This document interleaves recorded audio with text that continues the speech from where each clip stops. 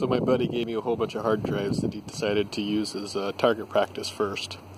So now I get to dismantle them and pull out the bullets and clean them up a little bit before I melt them down. But I'll have to show you here what those look like here in a sec.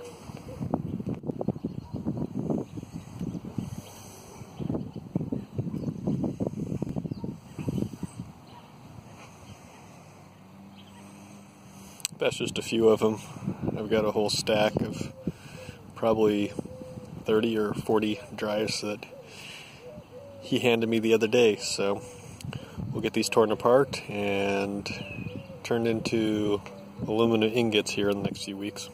It ended up being a few less drives than I thought. The box was full of CD-ROMs and floppy drives as well. But we'll take a look here at what the pile looks like, and you can tell different calibers that went through some of these. 9mm was stopped by it, and any of the rifle rounds blew right through it.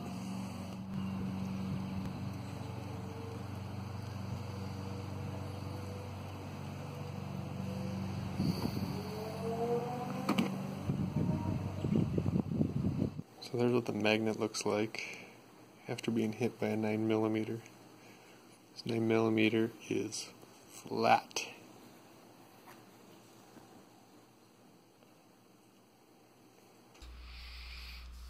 The ingots you see here aren't just from the hard drives from earlier in this video, but a number of other hard drives I've had stacked up around the house for the last year or two. Originally, when I was melting this down, I tried to remove all of the magnets, all of the controller boards, anything that wasn't direct aluminum, the motor specifically, things like that. But in the end, since the temperature I'm getting up to wasn't enough to melt copper, I wasn't too worried about cleaning all of that out, and I found it much easier to just take the hard drives in whole, toss them into the bottom of my crucible, in this case that cast iron pot that we've seen in previous videos. These drives fit probably about 4 or 5 standing upright in there, so it made melting down these drives much quicker and easier than had I spent the time to dismantle everything.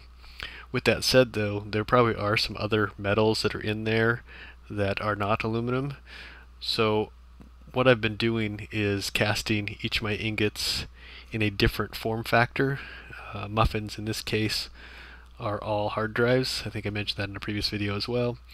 And this will allow me to make sure when I reuse these down the road, I have a better idea of exactly what type of aluminum or aluminum alloy in this case that these drives are. We'll see if it matters. Really, it's going to come down to what I'm casting, and no, I have no idea what I'm going to use all this stuff for. In a future video I'll actually show all the different ingots I have. Last I counted, I had probably close to 140 pounds, maybe more, at this point in time. I haven't actually weighed it in quite some time. We'll see, and that's in an upcoming video, I'm sure. Thanks for watching.